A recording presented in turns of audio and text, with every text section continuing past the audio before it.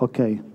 Hello, my name is David, and today I will present you how we solve the inter-cluster communication challenge in Kubernetes.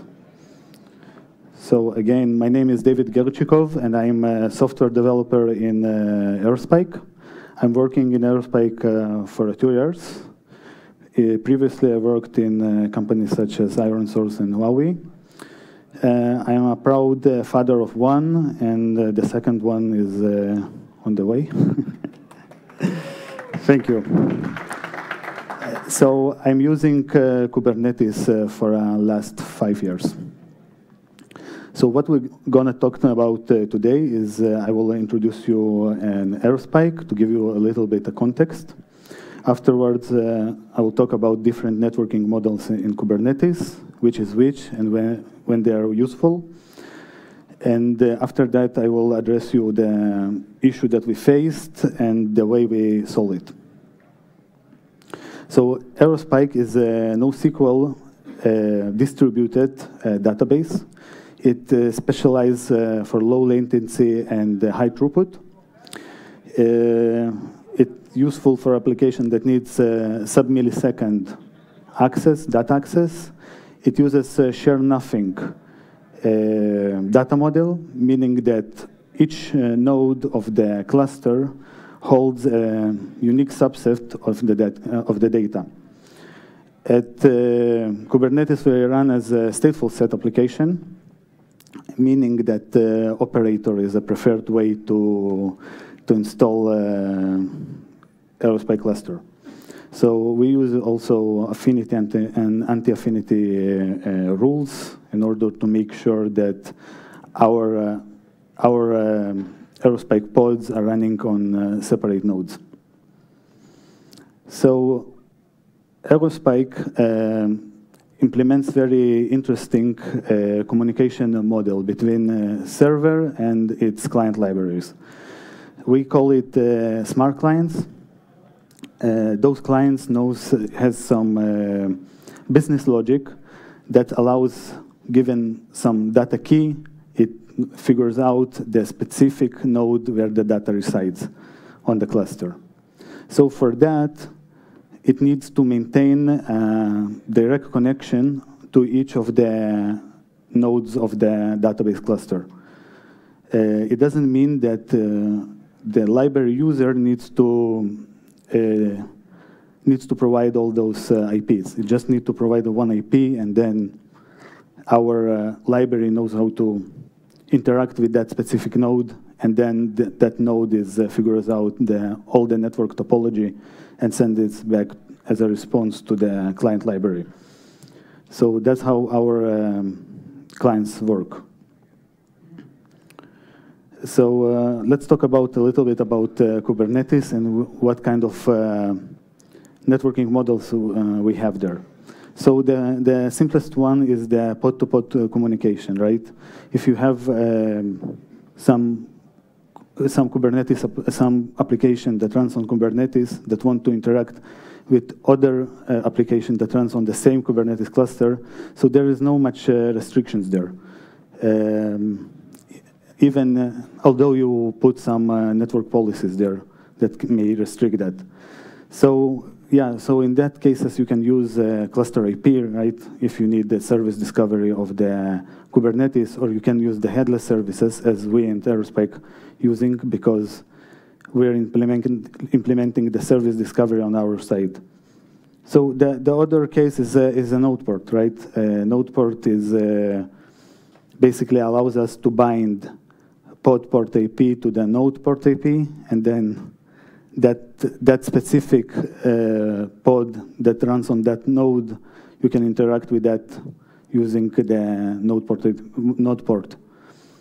There is a downside for this approach because there is no any service discovery there. But in Aerospike, we use it pretty much widely because the service discovery is done on our side. Other approach is a load balancer. There is no no specific solution, no default solution for a load balancer on Kubernetes. So you need to install it separately.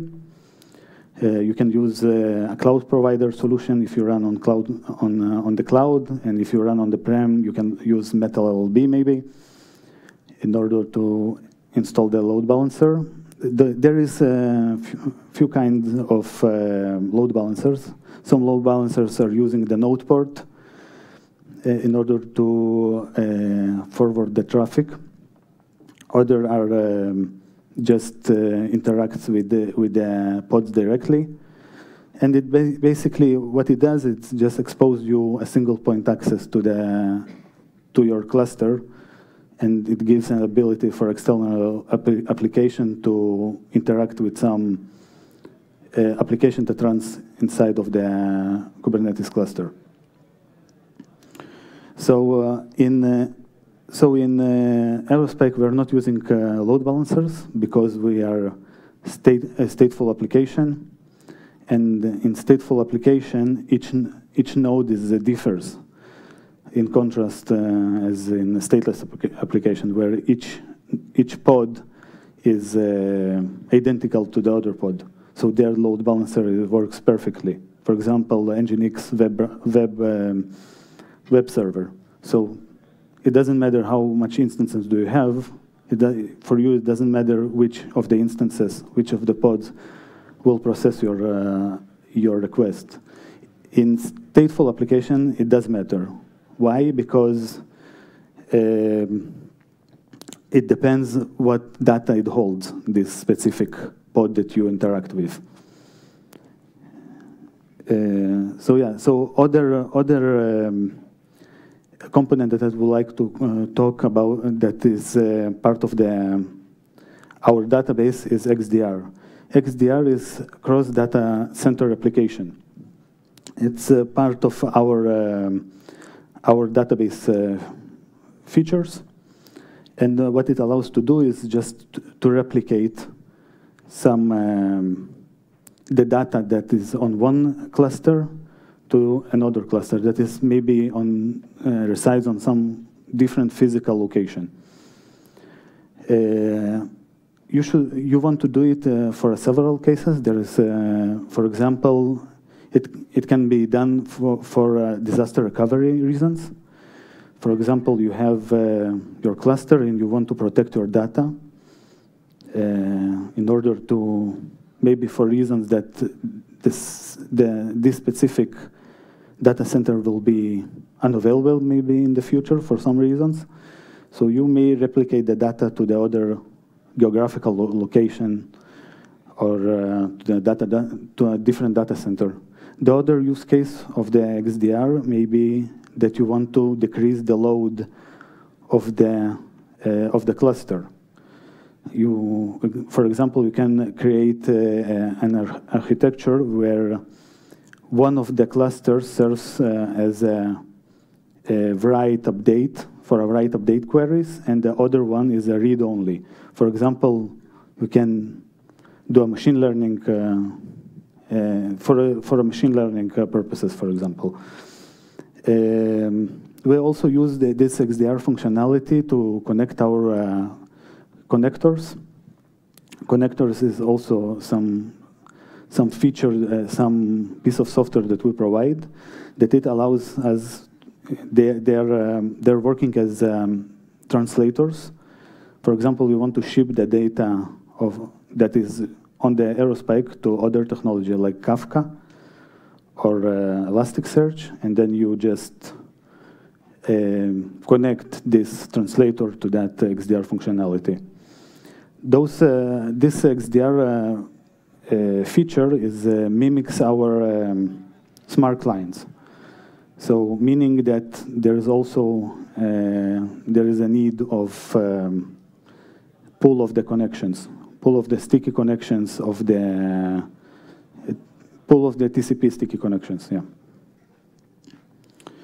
So the trouble that the issue that we faced was that we had two Kubernetes clusters that are running on different geographical locations maybe, or on different clouds, and we wanted to make them to interact with each other. So we could expose a node port, and we could define the XDR, but we wanted to stick with the standard methodologies of Kubernetes in order to achieve that. And also, there is a not good practice to expose a big portion of your Kubernetes cluster to be maybe publicly accessible, like with public IPs. So we wanted to fit to the standard approach that Kubernetes takes, is using load balancer. So our solution contains two parts. The first part is a ESP. We call it ESP. It's Event Stream Processor. It's a stateless application. It's stateless. It runs as a stateless pod on the source Kubernetes cluster. On the other side, we have XDR proxy. XDR proxy is also a stateless application that is runs also as a separate pod on the target cluster. So what they do is that ESP takes XDR messages that our cluster provides, and it just batches them and just wraps them to the HTTP request. It makes the stickiness of our the sticky connection of our XDR feature to be stateless. It's like a converter from the sticky to the stateless connection. Then it sends over the network using HTTP or gRPC. And then on the other side, we have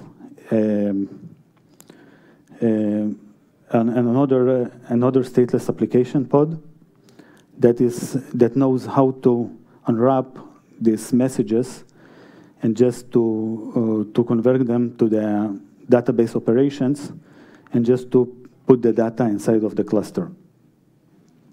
So, and also this XDR proxy maintains a sticky connection with our target Aerospike cluster, but on the other side, it listens for a stateless HTTP or gRPC requests that comes from the load balancer, for example. So what we did, what we saw here.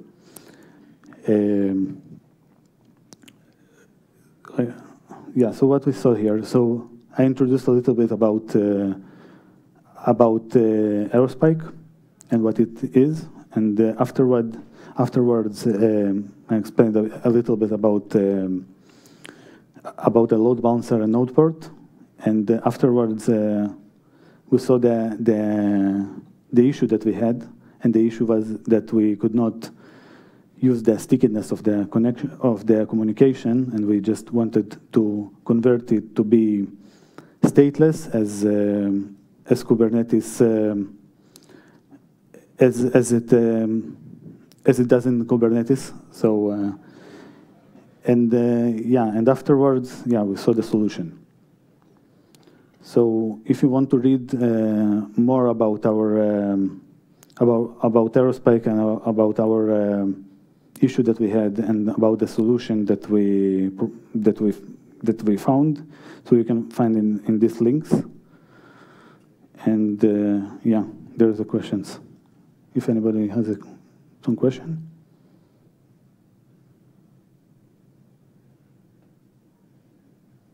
No? So thank you, and and good luck.